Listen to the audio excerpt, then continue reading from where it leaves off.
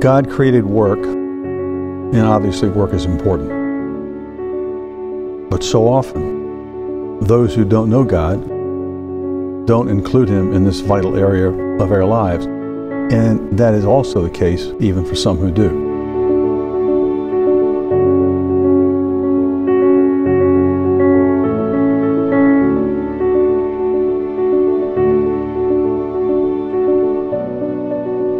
Before coming to Christ, my work was focused on success and financial gain, as is the case with many people.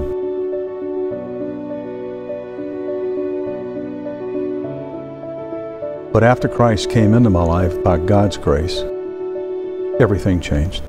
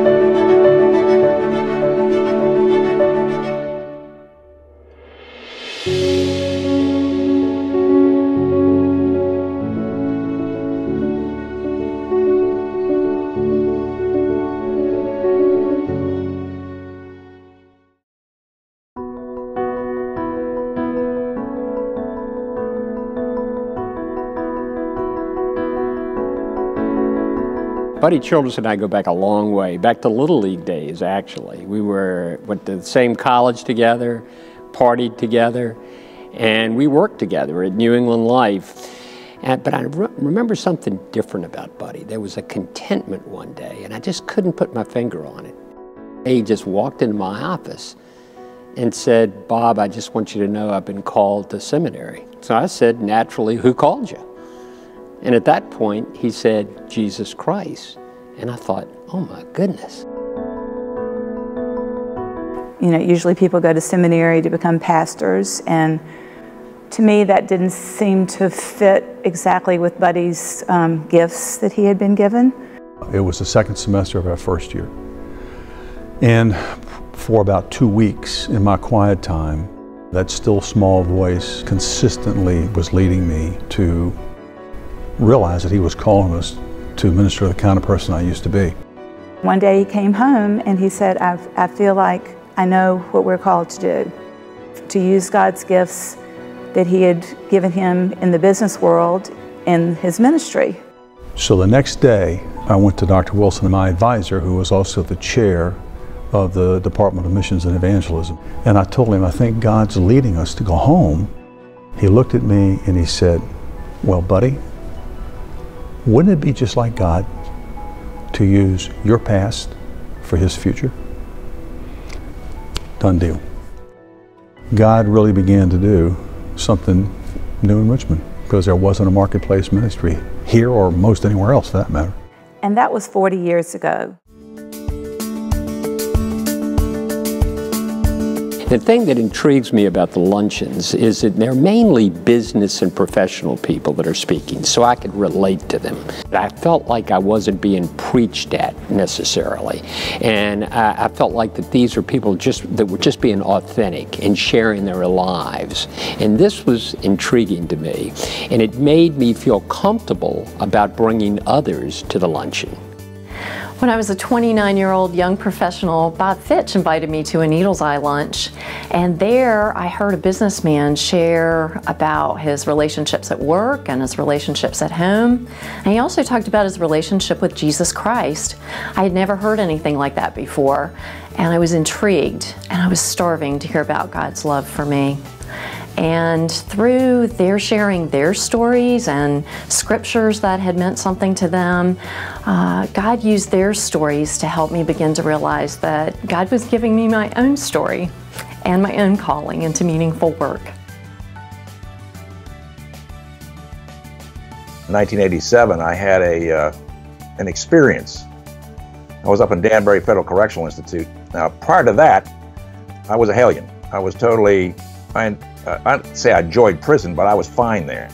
I had met Buddy Childress at a Needles Eye luncheon. Once I got to prison, I wrote him a couple letters. He wrote me a couple letters. So when I got out, I started going to Needles Eye to learn about the gift I'd been given.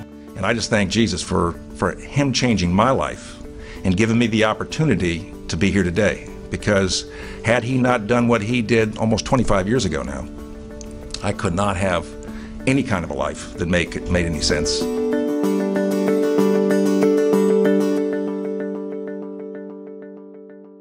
What happened essentially was that Buddy was doing too much counseling and was not able to do a lot of evangelism as he felt called to do in the business community.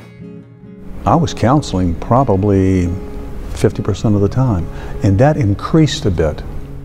And so after about 3 years, we decided to form the Christian Counseling and Training Center. Faye Rivers was absolutely a mainstay in the beginning years of that. We had waiting list for the counseling, and as it developed, we began training couples and other people to do some of the counseling, and so it was over a long process of years. As people started committing their life to Christ, we started asking, what are we going to do with these people who are committing it? What's something significant? And out of that came crossover. Cullen and myself, we kind of merged. So Edgar Fisher and Buddy and I loaded a pickup truck with exam tables and chairs, and that we had borrowed from different people, and we took it down to the Word of Life Church. And every other Saturday for about a year, we saw people in that location. Many of our patients have immigrated from all over the world, often leaving war-torn areas of the world, and end up in Richmond. This family from Bhutan came in, and there was mom and dad and 4 kids. I was speaking with them and asking them, and then the translator was there, and I said, so where are these folks from? And he said, oh, they just came in from a refugee camp in Asia. They've been in a refugee camp for 25 years. This is their first experience, and the UN moved them to Richmond, Virginia, and the first stop was Crossover Clinic.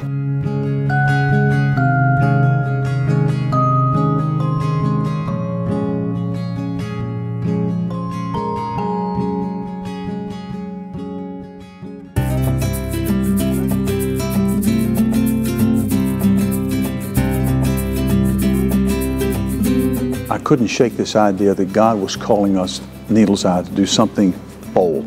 But what I do remember was that God just began to solidify in my thinking that we needed to do outdoor preaching. But you don't do this to business people.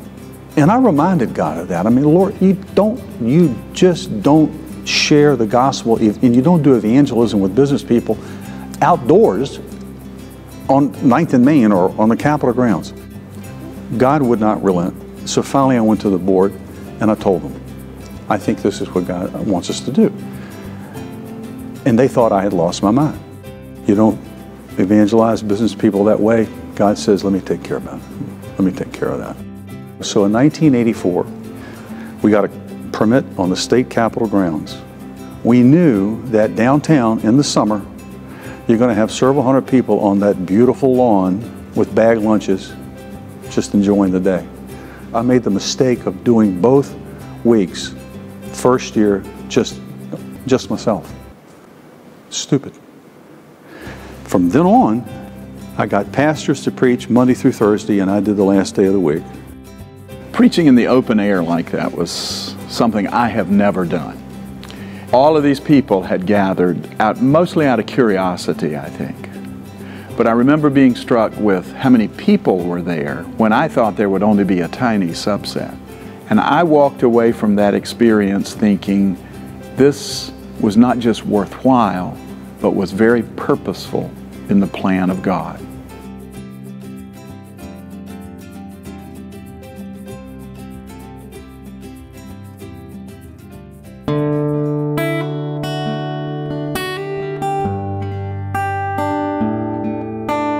From the 7 years that I worked there, I saw relationships form and continue over that period that were just amazing.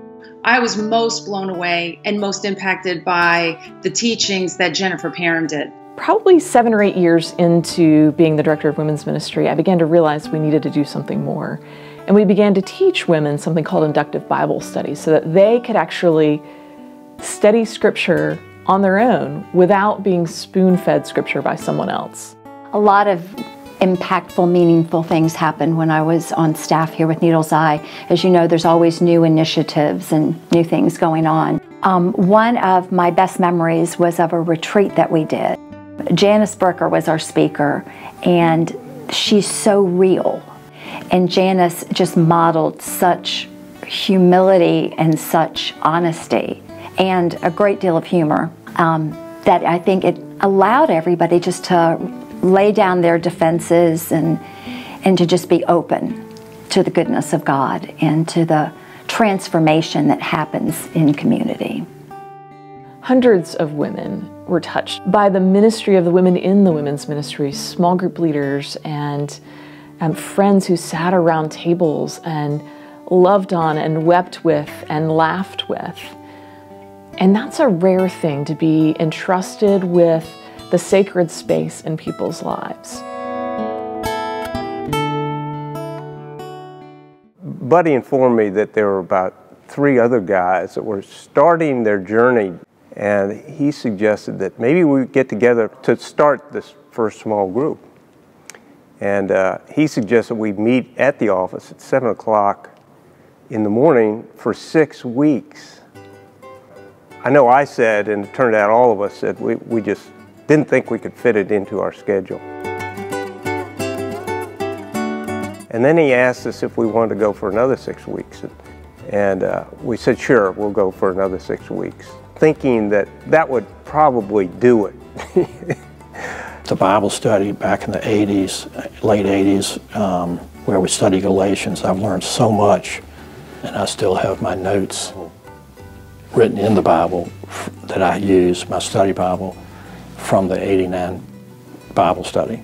For 30-odd years, it was the priority for our week rather than trying to fit it in. It's been very meaningful to me, and hopefully I've given a little bit back. As we began to see more and more people come to faith through the luncheons, we really began to start to focus more even on discipleship opportunities, and through that process of prayer, small groups started. I do joke about the fact how just a half dozen guys would get together for 20 or 30 minutes at Centenary United Methodist, and Buddy would have a great teaching, and then we'd all sing a particular hymn off key and then go back to our work. I saw just such a level of love and acceptance in those groups. I saw leaders pouring out and serving one another. And as a result of that small group community, people found their way to Jesus, and it became real. He became real. And as a result of that, they wanted more. Several of the members of small group came to me and said, I really want to have an opportunity to be in a group with other people, and from those guys, along with a few people from outside of Richmond whom I knew, we began what's today still called the Christian Presidents Groups. These guys have been a blessing to me over this time because they share with me their thoughts about what I should be doing in certain situations. And we're very honest. What we talk about in the room stays in the room. And I listen to what they say. And if I'm smart, I'll follow their opinion, because sometimes I haven't, and I've regretted it later.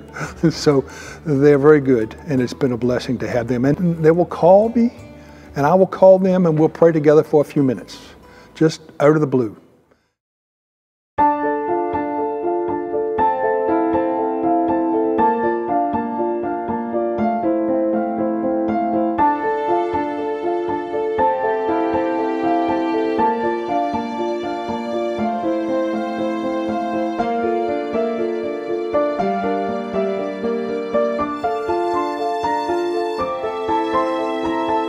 And it was really an exciting experience to take members of the business community of Richmond into places where they probably would not have ventured otherwise. And my hope, and Buddy's as well, was that it would be life-changing for people who went. And it really was. I went to Haiti probably back in the early 90s for the first time I saw true poverty. And what it did for me was make me more generous when I came back. I realized that the financial means that God had given me was not that important for me to live with everything I wanted or everything I desired. It was more of a heart to be more generous. One day I was so sick, and I remember lying down on a little wooden pew. The pastor's wife, just a little Mayan woman who didn't speak any English, came in, sat next to me, put her hand on my head, and began to pray for me. All of a sudden, I just broke into a deep sweat, and then sat up and was 100%, an absolutely phenomenal miracle in my life. And Jeff, to this day, every time I see him, he says, "Oh, I remember what happened in that little church in Belize, and it was so authentic what happened to you, I won't doubt again." And more bad economic news tonight. The Labor Department said today that 39,000 people lost their jobs. In the various recessions that we've had over the years, Needles Eye has found that there are many businesses who've really struggled. So the board decided to put together a team, and the idea was that if there were businesses in the community that were struggling, Needles Eye would have one of the team leaders go and discuss the issues of that particular company and then try to put together a team that could perhaps give them some good advice. The opportunity to even take out of our busy lives time to administer and minister to other people is extremely satisfying. It's often difficult to bridge the gap, if you will, between my business and professional work and my spiritual life. And one of the brilliant things about what this program offered was an opportunity to meet some needs in the kingdom and help build the kingdom and help a few people out in difficult circumstances. CTG probably impacted me more than it did those who participated. I was able to focus not only on their issues, but also use my experience in the business environment. I endured 5 takeovers, and as a result of that, was able to use a very difficult time in my life to reach out to those people. It was sort of a payback. I mean, I got so much out of it spiritually and so much help from Jim Hunter, who led it, that I just felt like God said, okay, now I want you to do something to help others. I remember one woman. She had been a very successful businesswoman, owned her own real estate business. However, after the Great Recession, she really lost everything. She lost her business. When she joined CTG, the members just really walked beside her, encouraging her, sharing their faith stories. She just blossomed. And today she's employed full-time back in the real estate business.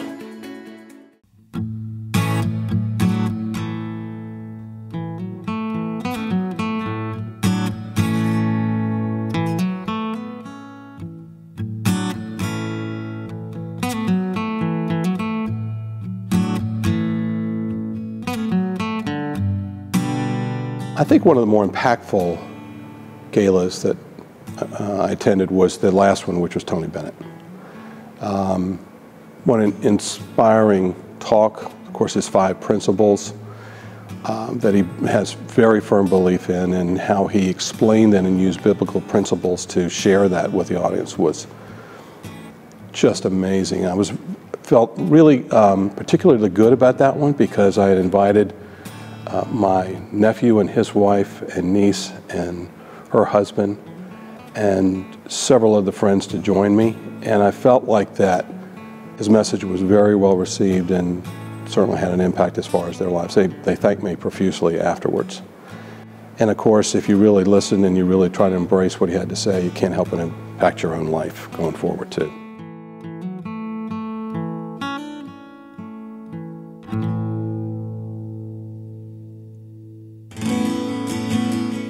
Needles Eye sponsored a seminar called Concerts of Prayer.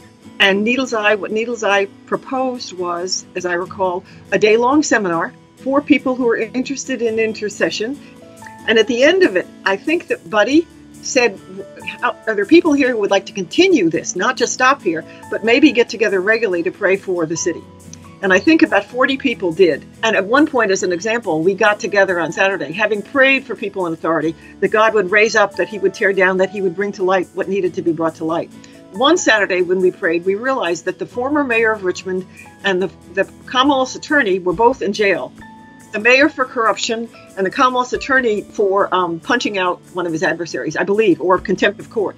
That was it, because the city was a mess. I mean, the city, Richmond, it is astonishing to me. It makes me cry when I think of how different Richmond is now from when I arrived in this fall of 1978. And so here we were, black and white, different, economic, social status. But they are coming together where the ground at the foot of the cross is level, really as God's children. And I believe that he built something for his kingdom during that time.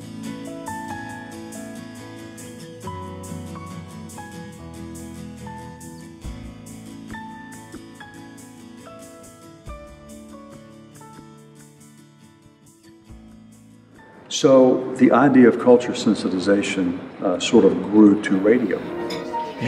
I'm really glad we could break away for a nice, quiet dinner together, honey. Mm-hmm. So many couples we know are just, they're growing apart, and boy, I sure don't want to see us. Excuse me, honey. Sure. Yeah? What do you mean it won't work? Yeah? Oh, no. Just reconfigure it to option B. Yeah, and then get back to me. Oh, I'm sorry, honey. It's okay. Maybe more marriages would last if more husbands and wives weren't also married to their jobs. A man named Moses said that marriage is the most important and precious of all human relationships, and the most sacred. This message from Needles Eye Ministries. In 2005, I went through a divorce. It's amazing how much a divorce is like a hand grenade going off. It just totally disrupted my family, my children, my business, and I was not in a great place. And it was a lot of disappointment that I felt and a lot of anger. And I had a friend of mine, Randy Wyckoff, who came to me and said, hey, for the last year I've been going to this ministry called Needles Eye, and it really seemed to have helped. Buddy and I had a great conversation. He asked me a lot of questions. And at the end, he just very calmly looked at me and said, if you didn't have all these things going on in your life right now that were not going your way and going wrong and that you couldn't control, would you be sitting here with me today? And I said, no. And he looked at me and he said, does God have your attention now? And that's pretty much where I came to Christ.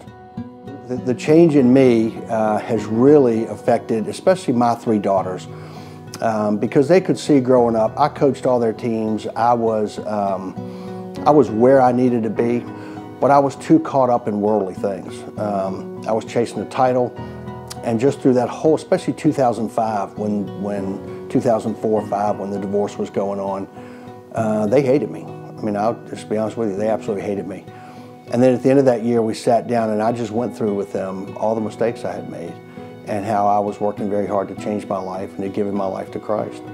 And it was we went through that for about 2.5 hours and all of us cried. And since then it's great. It took some rebuilding, but I couldn't have done it without Christ.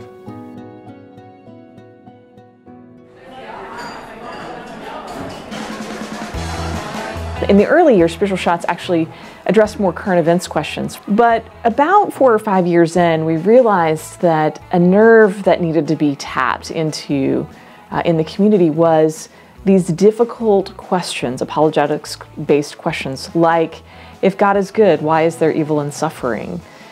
And the tagline that we developed over the years was open, honest, spiritual in a bar.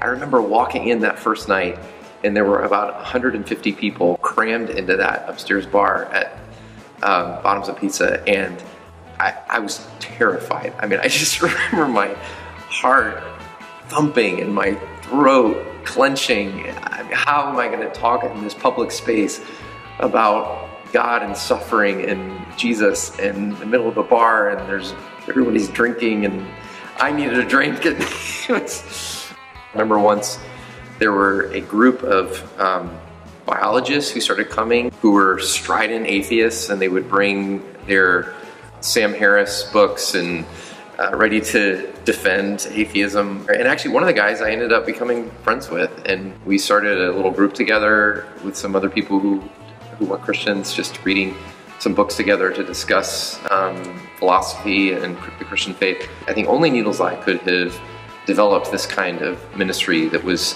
transcendent across churches and across different groups of people that could gather, that were really on the cutting edge of sort of the sacred secular divide.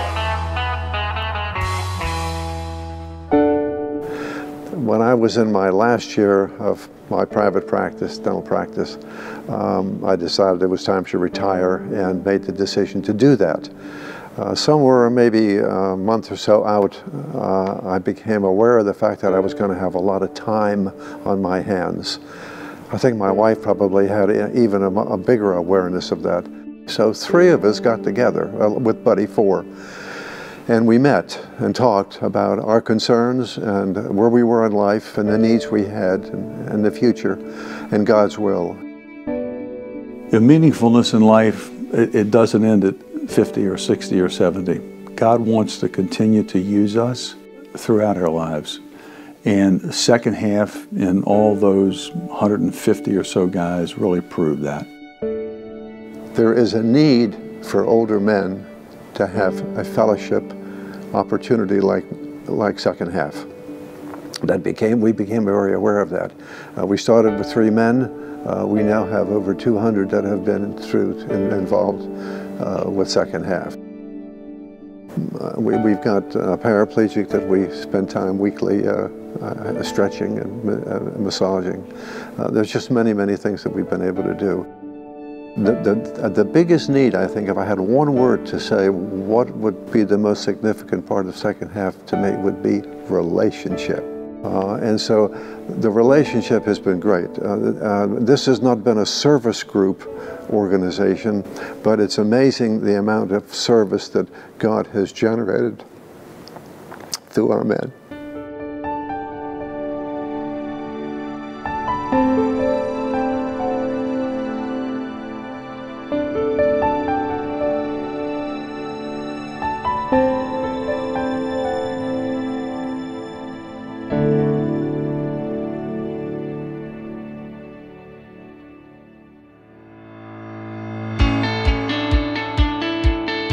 Lisa and I, we both shared our great affection for young professionals for various reasons. Lisa was a mom, I was a foster parent, and we met one day and we sat down and on a piece of paper, we developed an 8-week course.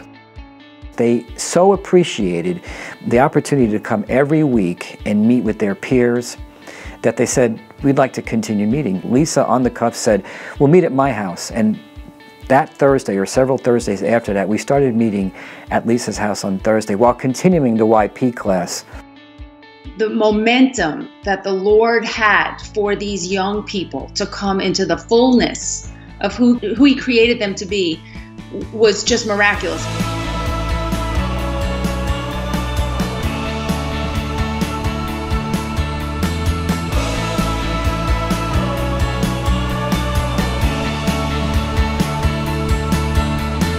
When I was at the first meeting as a representative of the board and just seeing what it was like, and it was funny because there were only 5 people there, and the group leader said, you know, don't worry if there's nobody here, you know, we're going to stay with it. God has something for us. When I walked in, I thought, oh, maybe we'll be like 8 people. And then I walk in and I was like, oh my goodness, there were like 40 to 50 people like packed in Lisa Ratner's living room. Like, people must really like this place. It's given me somebody to rely on a consistent basis, having like-minded peers that want to follow the Lord. When life is difficult and hard, it's very comforting and empowering to have brothers and sisters in Christ around you to encourage you and point you to truth when you need to hear it, and to give you fresh insights on the Word of God. I felt that there was a need for people that were what I call in the prime of their career rather than being young in their career. We just felt that the prime professionals community could move from a position of identity in career and faith to a position of influence, to influence our coworkers for the gospel, to mentor young professionals, to potentially be mentored by those that are older, that are looking towards retirement, and just have a place for connection and community for those that are in their 30s and 40s in the prime of their career. The gospel to me is Jesus showing compassionate love to his followers and to everyone that he died on the cross for. And the way I see that today is in my relationships in the community through Needle's Eye, and how we encourage one another and remind each other of what Jesus came for. It was the most meaningful ministry I have ever been involved in my life. For men and women to come together, find the common ground of Jesus, and let that ignite them to service, to loving one another, and to building these lifelong relationships. I mean, that makes me, yay God.